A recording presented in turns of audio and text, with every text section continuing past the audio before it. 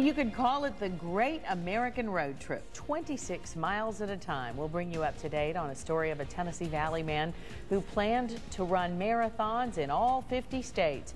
He's about to lace up for the final time. More than a year ago, we caught up with Truman Smith, who was on a quest to see America in a unique way. Eyewitness News anchor Jed Mescon found Truman again. This time, he was surrounded by friends who are making sure the last leg of his Great American Road Trip won't be made alone. Truman has been just an inspiration for our family, but 50 states, we never thought he'd make it. But he will. And on October the 10th in Hartford, Connecticut, the man in the red tank top and black shorts will have run 50 marathons in all 50 states.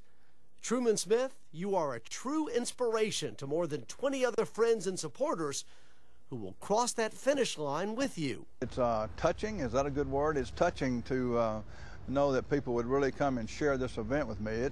It's been a long time coming and something I've struggled with the last couple of years. Truman ran his first marathon in Tupelo, Mississippi and never looked back.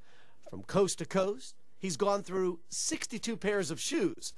This TVA engineer has one of those electric personalities that just seems to attract people. You work out together, you train for goals, you hit those goals or you miss those goals, and all those things are part and parcel to, a really rewarding experience. It's just wonderful. He usually finishes each 26.2-mile race in a little under 4 hours.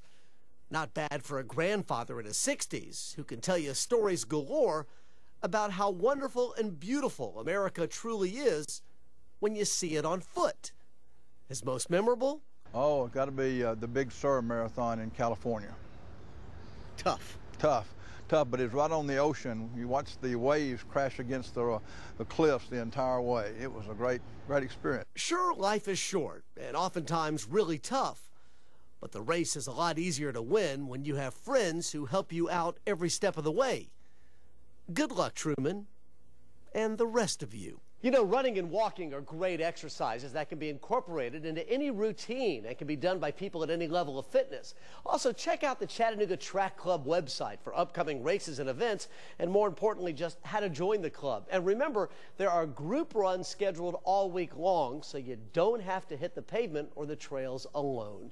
Enjoy it. Jed Mescon, Channel 3, Eyewitness News.